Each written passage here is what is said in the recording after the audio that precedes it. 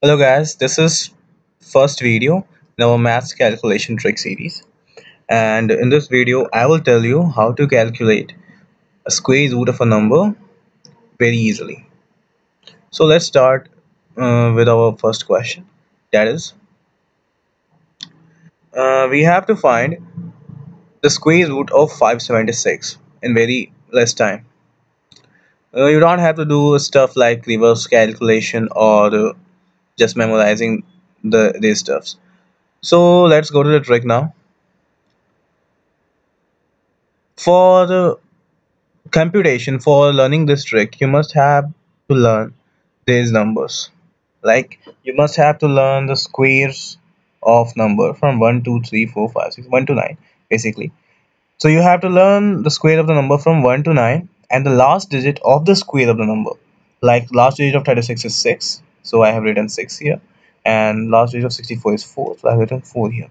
All we need is this particular list to calculate any numbers square root. So we have the number which is 576. Okay, for calculating the square root we first have to look at the number at the ones place, 6. Okay, fine. For the first step, for the if we look into the ones place of the number, we have to look on the this list, means the list of the last digit, means 6 comes in which column? 6 is here corresponding to the number 6 and 6 is here corresponding to the number 4. So we will write here 4 or 6. Okay, and after that we will cut the initial two number and look into the third number which is 5. So for looking into second step we have to look into the squares of the number, and we have to find the number just below 5. Means if from starting from here 1 is less than 5, 4 is less than 5, but 9 is greater than 5, so then we would select 4 here, and 4 is the square of which number? 2. So our second digit will be 2. Second digit is 2, first digit is 4 or 6. So finding the first digit, for finding the first digit, let's multiply the number just after this number 2 and see what happens. We have to multiply 2 and the number just after it, which is 3. 3 into 2, that is 6. If this particular number, if this particular number is greater than this particular number, then smaller number will be the answer. Means if 5 is less than 6, so our answer is 4. And if there would be another number which is greater than 6, then our answer would be 6. So we have the answer, it is 24, because 5 is less than 6. Okay, let's go to another example.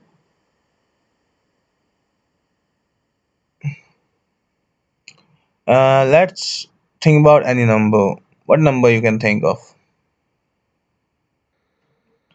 Well, we can take a bigger number now, like let's take uh,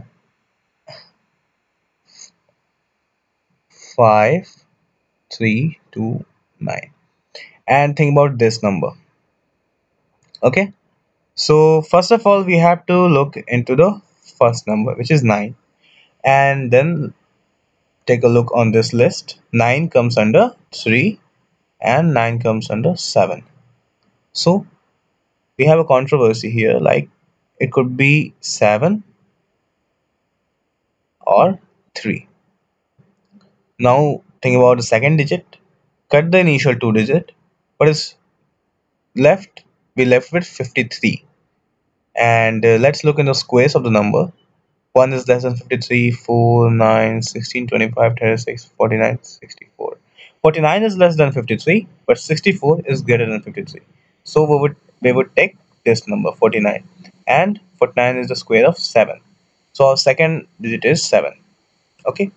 Now multiply the number 7 by number just after it. That is 8. So 7 into 8, that is 56. and 53 is less than 56, so the smaller number would be the answer. So our answer is 73. Quite easy trick it is. Okay, let's try another example. It would be better if you guys try it. So let's take another example. We can take any number. So let's take 961. So what should I do now? Think. First of all, look into this number 1 and then have a look on this list where the 1 come. 1 comes in the number 1 and for the number 9. So 1 and 9. Cut the initial two digits. Think about the third digit. 9. 1, 4 and 9. We have the closest number 9. So 3 would be the second digit. Okay. Now multiply 3 with the number just after it and 12. And 9 is less than 12, so the lesser number would be the answer. Means our answer is 31. And you will be faster and faster after solving every question, and it is quite easy trick. So there's it.